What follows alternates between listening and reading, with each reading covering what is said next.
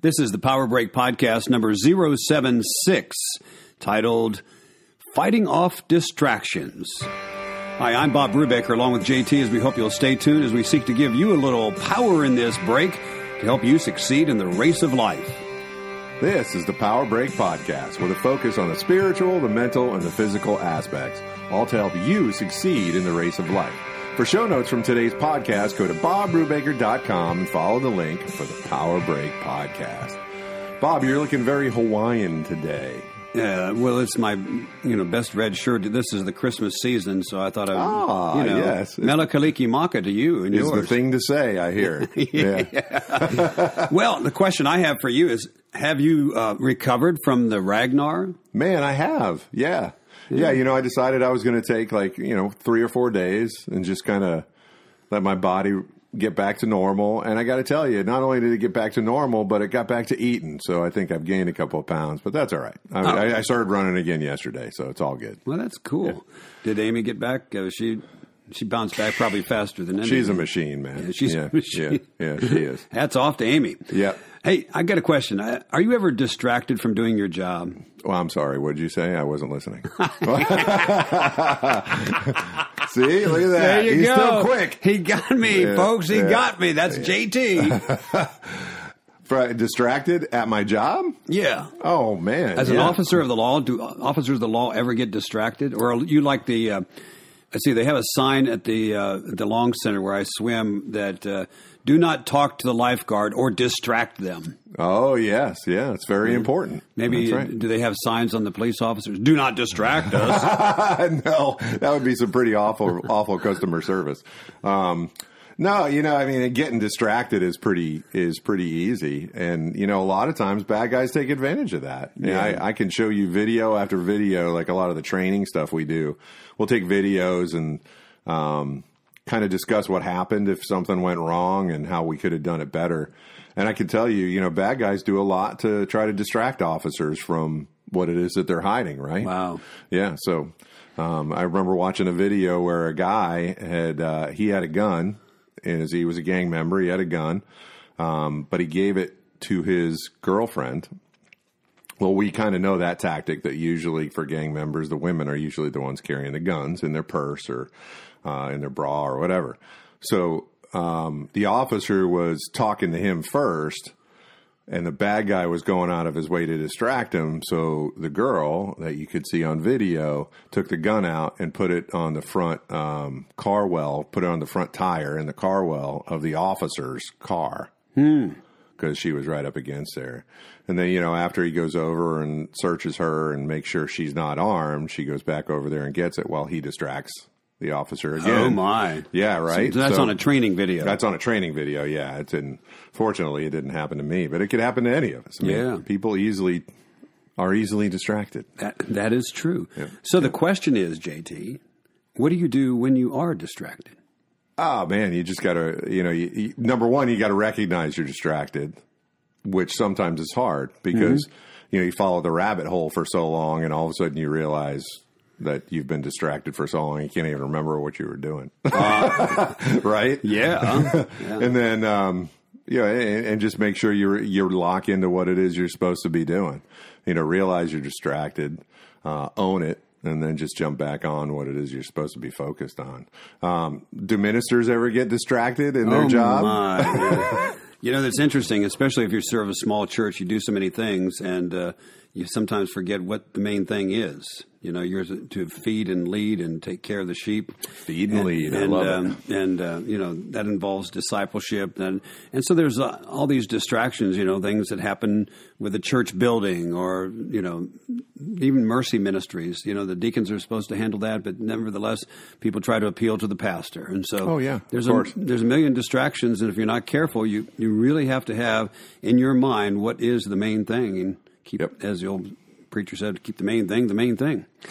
The point is, we all fight distractions, and that's just a fact of life, and there will be times of distraction, and it seems that the more we rely upon electronics, there seem to be more temptations than ever to be distracted.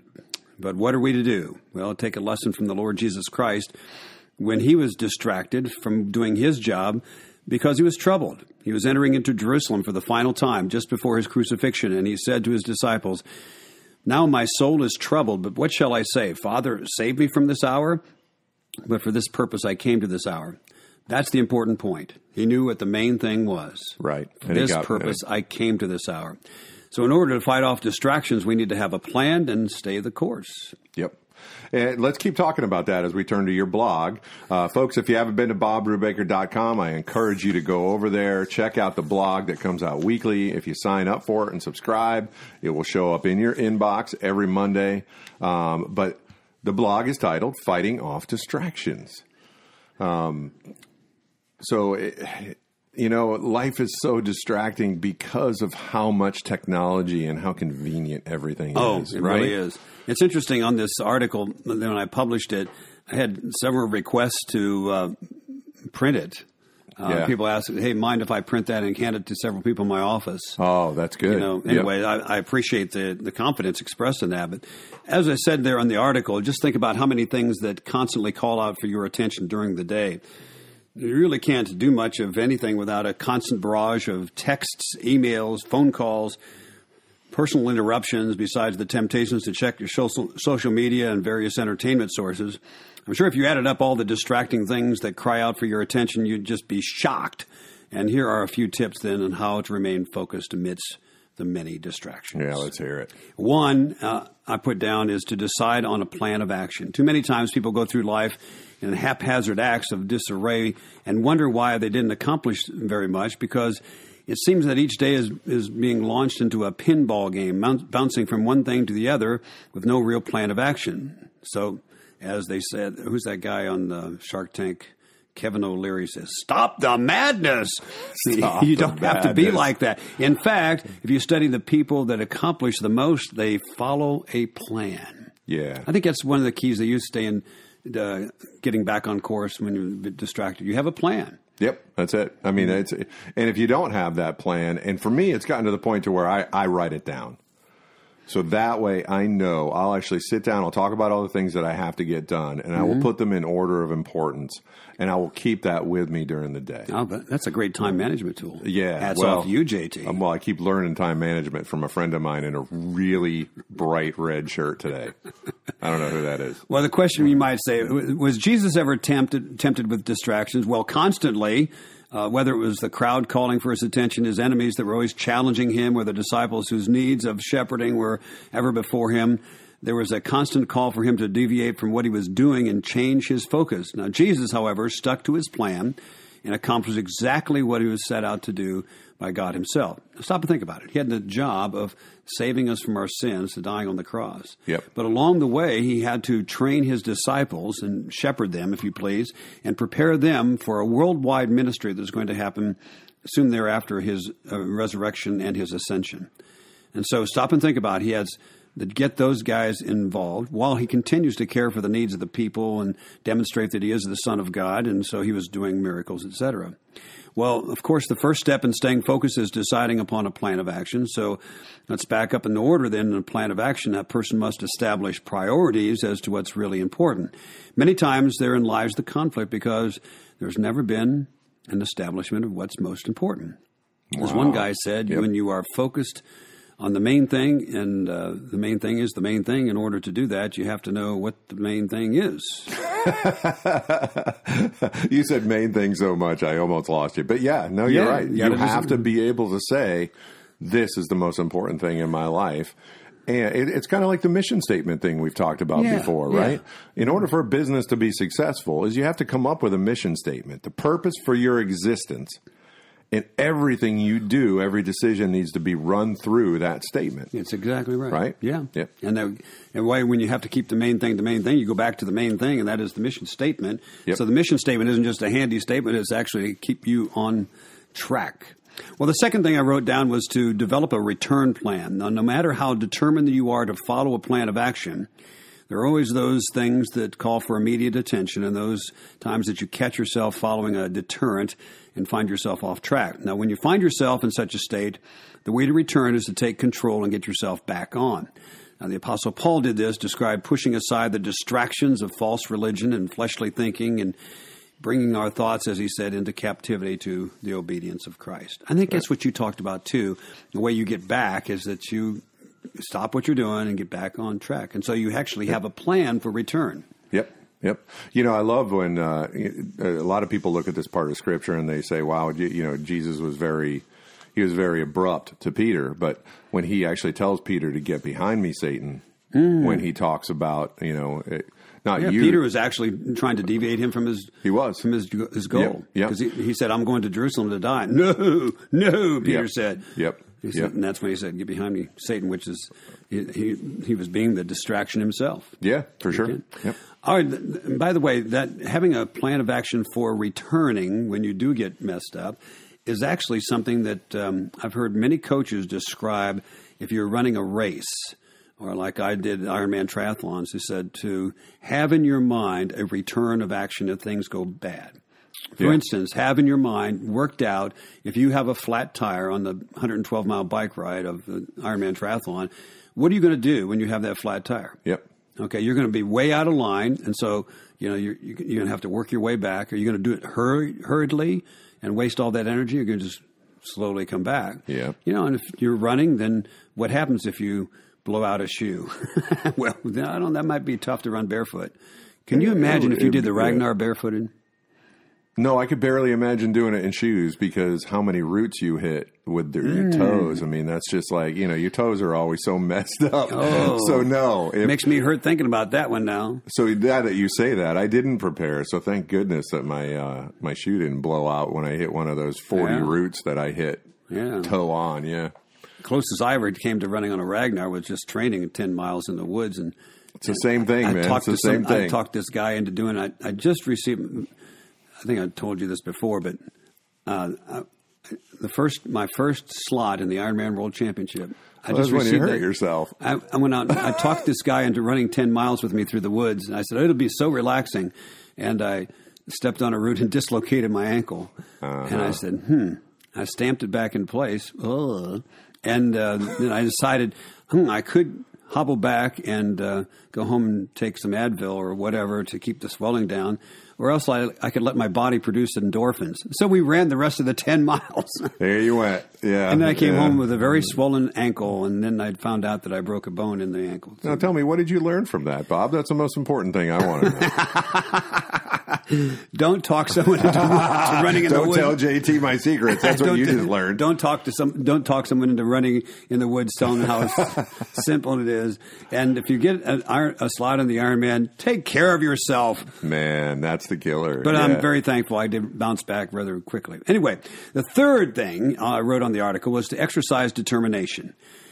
Determination is not a mysterious trait that only a few enjoy. It's there for everyone who will exercise it in small things so that the bigger temptations come along to distract you. It's a matter of applying the determination.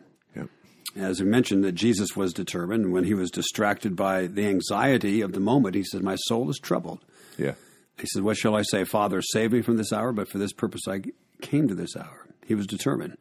Paul was determined, as he said in 1 Corinthians chapter 2, I'm determined to know nothing among you except Jesus Christ and him crucified. Yep. So the question is, are you a determined person? Well, you have to be in order to bounce back when you're distracted.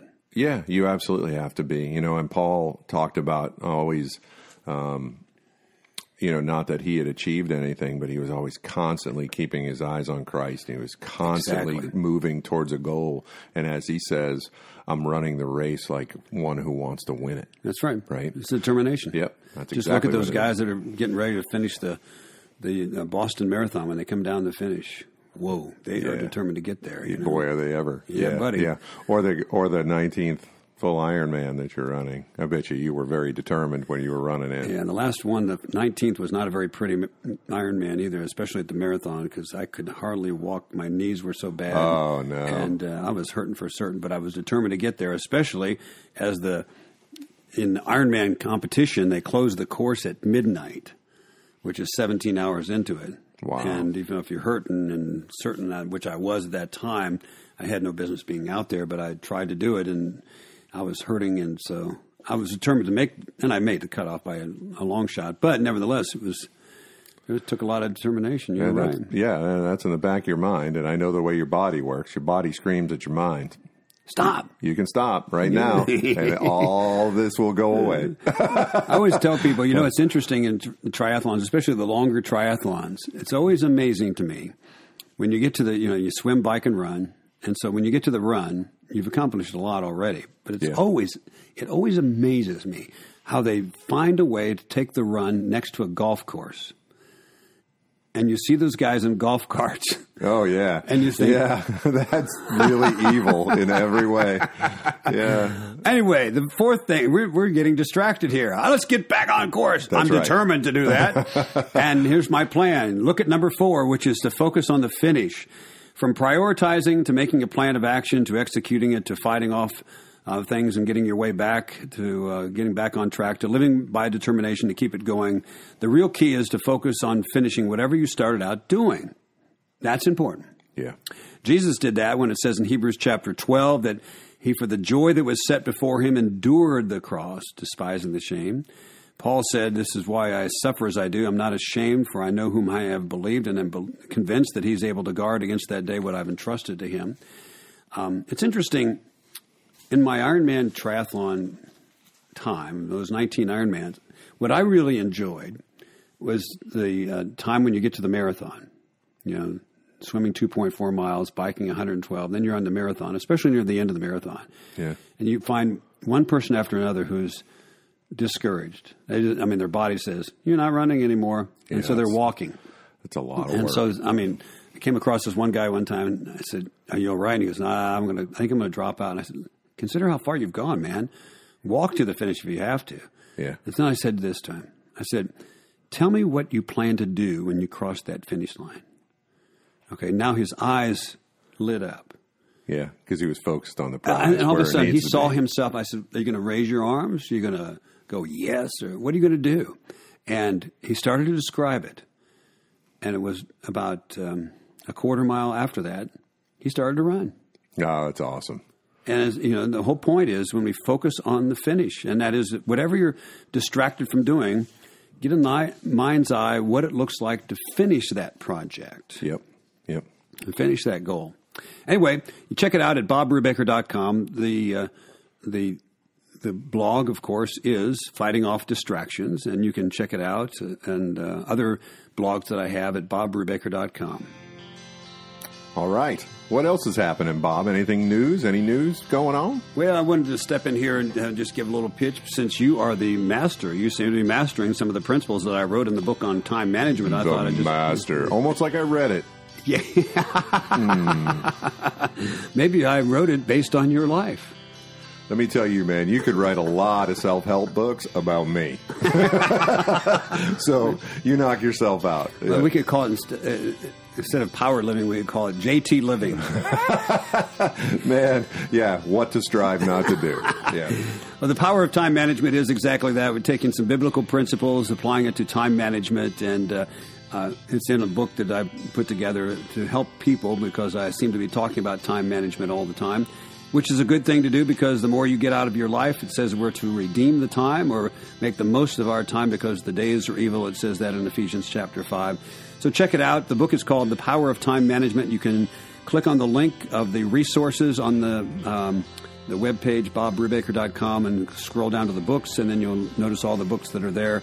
Click on that one, and it'll take you to the way that you can get one.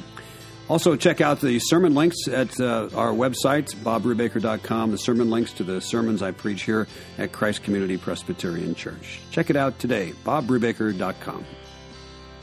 All right, so here we go. It's time for What About This? That's the time on the podcast for questions and answers. If you have a question for me or Bob, please feel free to submit your questions by email to jt@bobbrubaker.com, and we'll get to answering them on an upcoming Power Break podcast. So JT, what's your recommendation for people? Do you have another recommendation for distractions? Fighting off distractions? You just took me off the script, man. Now I'm totally distracted. Okay, we'll get back. You think about that, and you can bring it in anytime. Well, you hit on it earlier. For me, it's the electronics and the things that are around you that will get you distracted every single time, right? I mean, going for a run like without music, man, that gets you you need to train your brain to kind of relax a little bit. That's been something that I've really focused on. Oh, yeah. Is because one of the things that I've noticed about me, especially the older I get, with kids, with responsibility at work, with responsibility at church, with trying to learn new songs every week, I can very easily not get everything I need to get done if I'm scatterbrained about how I apply my time. Oh. But it's so important for me to work into that, a time for rest, meditation, and a time where I'm not thinking about anything except for the gratitude I feel for the things that are in my life and around me. Whoa. Yeah. Good counsel, JT. Thanks, buddy. Mark it down. That's good. Yeah, well, if you don't do that, what I find is you're never going to feel any kind of joy as you're going through your day. Because constantly doing something 1 minute after the other is tiring. Yeah, and we're not, Sunday is there for a reason, right? It's the Lord's Day. It's for recuperation as well as focus on the Lord. That's where you get the gratitude. That's what the whole day is built for. Well, if I don't work that time into every single day, man, by the time I get to Sunday, I'm a train wreck. Yeah. That's good counsel, because the blue screens, as they say, the blue screens of computers and phones and televisions, they distract us. Really, electronically, it really stimulates the brain, and so getting away from that is really important. Yeah. Yeah. Getting away from stimulation. And that's JT's answer today, folks. That's it. We're done. I'll talk to you guys later. We haven't even gotten to question number 1, Bob. Okay. You're not going to get off the hook that easy. All right. Yeah. All right. So, before we even talk about fighting off distractions, I think we first need to figure out what are the distractions in our life, right? What isn't a distraction in our life? Stop and think about it. The first and foremost distraction is anything that keeps you from the greatest commandment. Jesus said the greatest commandment is this: to love the Lord your God with all of your heart, soul, mind, and strength, and to love your neighbors yourself. Anything that distracts us from that is a distraction. There it is. That's the key to it. Okay. He says, 1 Peter chapter 2, it says that you're just a sojourner and an exile here in this earth. And so that's, keep in mind that we don't belong here. This is not our home anyway. But he says, abstain from the passions of the flesh, which war against your soul. That's distraction. Right. Passions of the flesh. Galatians says the desires of the flesh, they're war against the spirit, and the spirit, and the desires of the spirit are against the flesh. In other words, there's a conflict within. We must recognize that. And so we must have a plan of action. As Jesus says, I came down from heaven not to do my own will, but the will of him who sent me. Right. He was very focused on what he was doing. So the point is, anything that takes us off the mark is a distraction. And it begins with the foremost commandment, to love the Lord your God with all of your heart, soul, mind, and strength. Now, whatever takes you away from that commandment, that is so good. That's a distraction. Yeah, that is so good. I think about when I was a new Christian, I think about when I see the people around me in my group or in the worship team or whatever that are new Christians. One of the things that I think is important is this concept of not being distracted, because what happens once you become a Christian, once you start to read the Word, once you start to actually commune with the Holy Spirit, and you start to really get to a point to where you're walking towards Christ, there are never more distractions that occur in your life than there, because that war that you talked about between the flesh, because you just came out of a life to where everything said it's all about making you feel good, right? Yeah. You're on like a link of a chain, as it says in Ephesians chapter 2, that you were being led along by the spirit that now works in the children of disobedience. That's the devil himself. You were just on his chain. Yep. You were doing whatever he wants. Now you're free from that, and yet the part of it part of you that enjoyed that wants to go back to it. Yep. And yet there's something in you that says, no, I don't. So there's this constant conflict. And so we have to guard against those distractions, say, let's go back. And that's why what you said is absolutely got to be the most important thing, is getting back to loving the Lord with all your heart, mind, and soul, right? Mm-hmm. It's got to go back to that first, because that's what's going to keep you from being pulled back into it. It's one of those things that, as the old preacher said, we need to be all in. All in. All in. Yep. So from a mental standpoint, as we go to question number 2, Help us to recognize or what are the mental guards, really, that we can put in place to help us recognize the distractions that are in our life. I love how the Apostle Paul talked about that. It says in 2 Timothy chapter 1, he says, "Therefore do not be ashamed of the testimony about the Lord, nor of me his prisoner, but share in the suffering for the gospel, for the power of God, who saved us and called us to a holy calling, not because of our works, but because of his own purpose and grace, which he gave us in Christ Jesus before the world began." Now notice he says, don't be ashamed of this. That's a distraction when we're ashamed of. In other words, instead of loving the Lord our God with all of our heart, soul, mind, and strength, we kind of hesitate. Oh. Okay, that's a distraction. Wow, I never really thought about that. And he says, be ready to suffer. So suffer means we're ready to go all in no matter what it costs. And then it says, and he says, I have been appointed a preacher, an apostle. He says, which is why I suffer as I do. Okay? He says, but I'm not ashamed, for I know whom I have believed, and am convinced that he is able to guard against until that day that which has been entrusted to me. So I'm holding on to what he does, and knowing that he's not distracted. Right. Okay, so he's not distracted from caring for me or caring about what he's promised to me. So we need to follow the pattern that he says of sound words, Paul says to Timothy, follow the pattern of sound words that you have heard from me in the faith and love that are in Christ Jesus. Wow. That's a good example right there. 2 Timothy chapter 1, verses 8 through 13.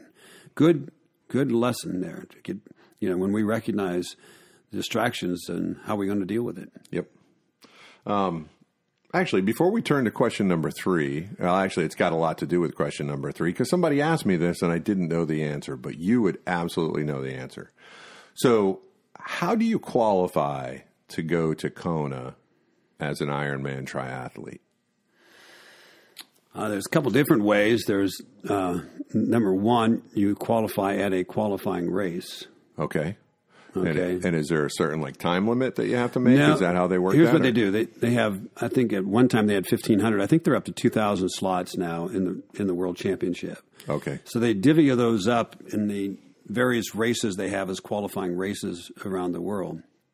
And then from those races, say a certain race had 100 qualifying slots, they would divvy up those slots within that race among the age groups proportionately. So if you were in an age group that had 6 and there was an age group that had 100, they would get probably 3 slots compared to 1 slot in your age group. Gotcha. Okay. Once the race is finished, they would take the top finishers.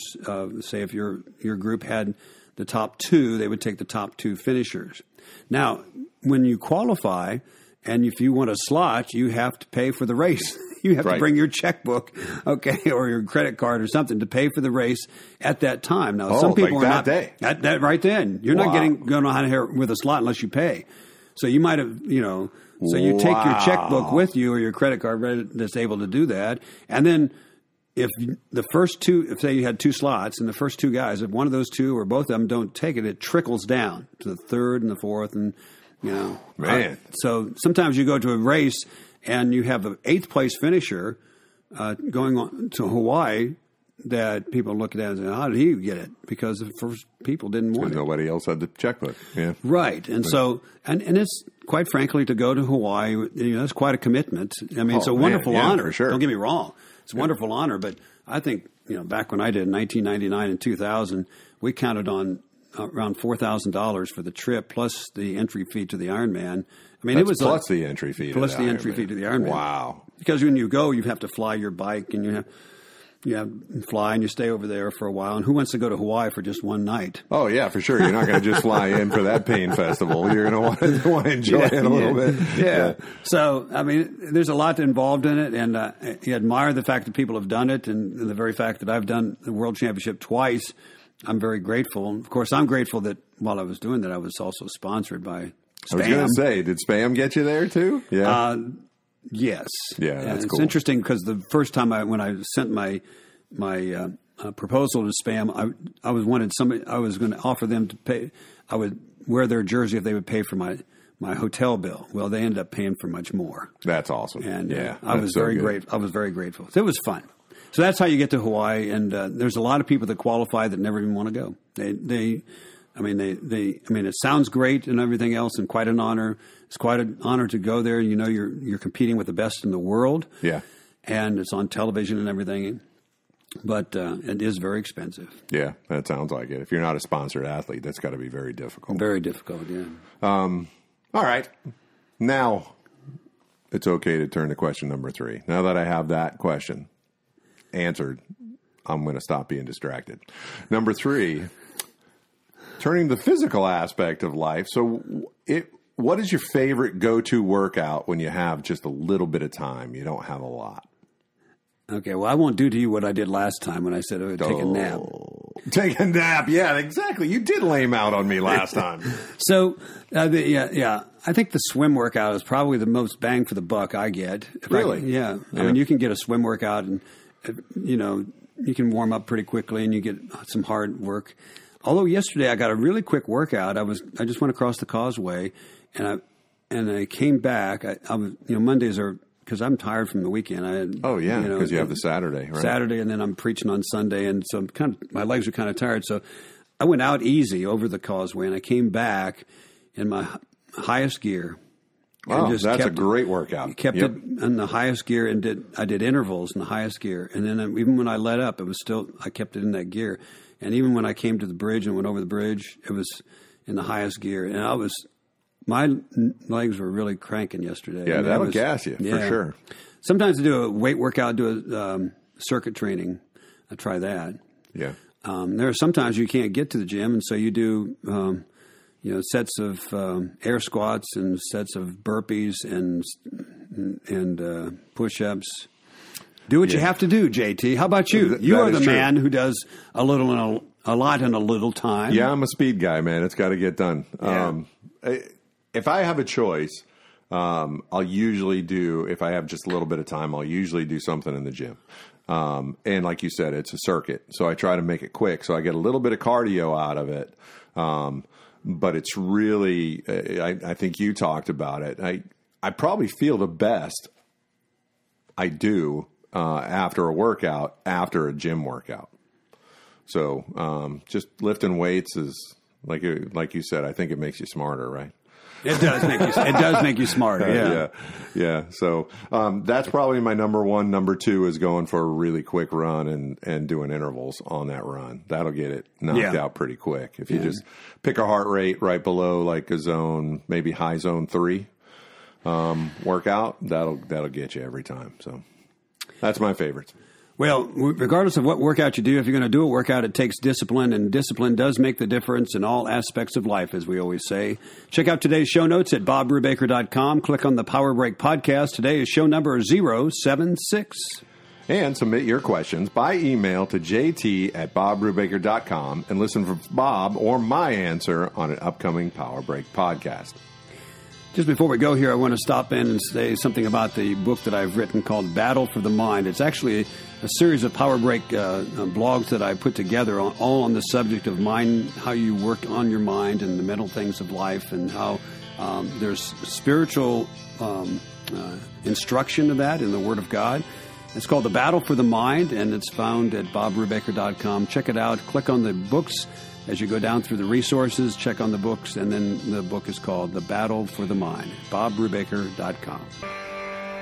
Well, thank you for joining us for the Power Break podcast. Please subscribe and leave a review wherever you've downloaded the podcast, and check out show notes, news, Bob's weekly blog, and other cool things at BobBrubaker.com. And listen next time for the Power Break podcast.